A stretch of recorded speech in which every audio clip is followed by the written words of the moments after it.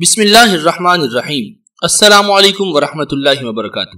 آپ اپنے حاسدین سے، اپنے دشمنوں سے تنگ ہیں، ان کی چالاکیوں سے، ان کی تدبیروں سے تنگ آ چکے ہیں، تو اس عمل کے ذریعے دشمن سے بدلہ لینے کا آسان طریقہ ہے کہ آپ کا دشمن کبھی بھی سکون سے نہ بیٹھ سکے گا۔ یہ عمل جو آپ کی خدمت میں لے کر ہم حاضر ہوئے ہیں، یہ سورہ مزمل کی ایک مختصر سی آیت کا عمل ہے۔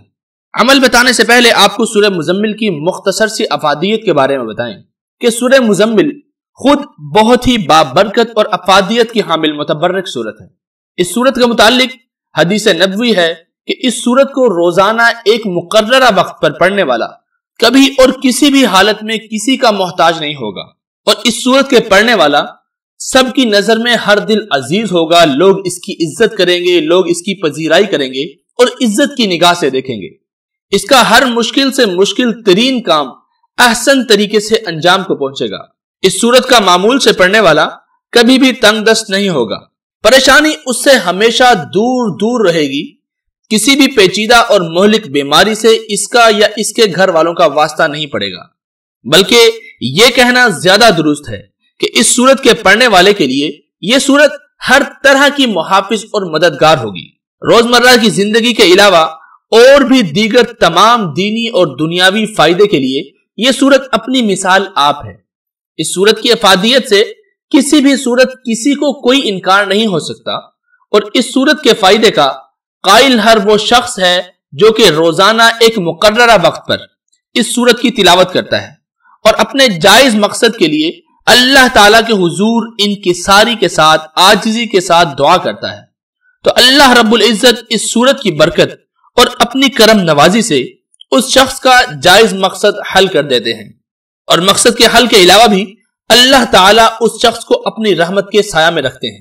زندگی کے تمام جائز مقصد اور مشکلات کے حل کے لیے یہ سورہ مزمل شافی علاج ہے۔ اس سورت کے پڑھنے والا کبھی زندگی میں انشاءاللہ مایوس نہ ہوگا۔ تو یہ تھے سورہ مزمل کے مختصر سے فائدے کہ آپ روزانہ سورہ مزمل کو صرف ایک مرتبہ کوئی ایک وقت مقرر کر کے پڑھیں، صبح فجر کی نماز کے بعد ایک وقت مقرر کر لیں، روزانہ ایک مرتبہ یا 3 مرتبہ پڑھیں، انشاءاللہ کسی بھی مقصد کے لیے دعا کریں گے، خاص طور پر رزق کے لیے، تو انشاءاللہ یہ سورت رزق کے تمام مسائل اللہ کے فضل و کرم سے حل کر دے گی، بس صرف کامل یقین کے ساتھ پڑھیں۔ تو آج کا ہمارا عمل ہے کہ آپ کسی حاسد یا کسی دشمن کو پریشانی میں مبتلا کیسے کریں۔ یہ عمل بیان کرنے سے پہلے آپ سے ایک مختصر سی ریکویسٹ ہے کہ اس عمل کو کبھی بھی ناجائز مقصد کے لیے نہ کریے گا۔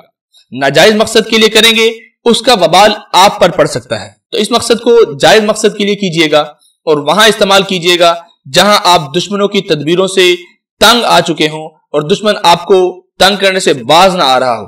تو وظیفہ بہت ہی آسان اور مختصر ہے کہ جو بھی کوئی اس بات کا خواہاں ہو کہ اس کا دشمن ہر وقت پریشانی میں مبتلا رہے اور اسے کسی پل بھی چین اور سکون میسر نہ ہو، تو اتوار کے روز 7 پھول لے کر بعد از نماز فجر قبرستان میں جا کر باوضو حالت میں 19 مرتبہ یہ آیت مبارکہ پڑھیں، اور یہ عمل صرف مرد حضرات ہی کر سکتے ہیں، خواتین کو اس عمل کی اجازت نہیں ہے کیونکہ خواتین کا قبرستان میں جانا ممنوع ہے۔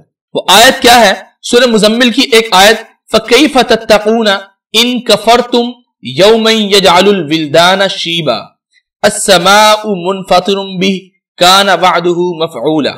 یہ آیت پڑھنے کے بعد 7 پھولوں پر دم کریں اور ایک پھول اپنے پاس رکھیں، جبکہ 3 پھول دشمن کے مکان کی مشرقی طرف اور 3 پھول دشمن کے مکان کی مغربی طرف ڈال دے۔ انشاءاللہ آپ کا دشمن اس قدر پریشان ہو جائے گا کہ اسے کوئی بات سمجھ نہ آئے گی، اور اس کی وجہ سے اس کے گھر کا امن، سکون، چین تباہ ہو جائے گا، اس کا گھر بھی ویران ہو جائے گا۔ لیکن ایک مرتبہ پھر بتاتا چلوں، اس عمل کو ناجائز مقصد کے لیے کرنے سے آپ پر وبال پڑ سکتا ہے، اور ساتھ میں یہ آیت مبارکہ بھی ایک مرتبہ پڑھ کر دم کر دے، لا الہ الا اللہ محمد الرسول اللہ قہار جبار وسلطان المرتضی ستارہ بفعل۔ یہ انشاءاللہ جو آپ کا مقصد ہوگا اس میں جلد کامیابی ہوگی۔ یہ آیت پڑھ کر اس پر دم کر دے، اس کے مکان پر دم کر دے، اس کا خیال دل میں رہے، انشاءاللہ آپ کا دشمن آپ کو کوئی بھی نقصان پہنچانے سے، کسی بھی طرح کا تکلیف پہنچانے سے قاصر رہے گا، تنگ آ جائے گا، اسے اپنی پڑ جائے گی۔ बल्कि दुश्मन आपस में लड़ना झगड़ना शुरू कर देंगे। दुश्मनों के दरमियान में जुदाई डालने के लिए बहुत ही कमाल का अमल है कि आपके इस अमल के पढ़ने से दुश्मन अपनी परेशानी में मुब्तला हो जाएगा। किसी को तकलीफ, किसी को तंग करना तो बहुत दूर की बात है। आजकल लोग हासिदीन के सताए हुए हैं, तो उनके लिए ये अमल बहुत ही जबरदस्त है। फूल के लिए आपको बताते चलें कि आप कोई भी फूल ले सकते हैं, इसके लिए कोई मखसूस फूल नहीं। अगर आपको हमारी वीडियो अच्छी लगी तो अपने दोस्तों के साथ व्हाट्सएप पर, फेसबुक ग्रुप्स पर, फेसबुक पेजेस पर अपने दोस्तों के साथ जरूर शेयर किया करें ताकि और लोगों का भी फायदा हो सके। और अगर आपको हमारा चैनल अच्छा लगा है तो इस चैनल को जरूर सब्सक्राइब करें और साथ बेल के आइकन पर क्लिक करें। अस्सलामु अलैकुम वरहमतुल्लाहि वबरकातुहू।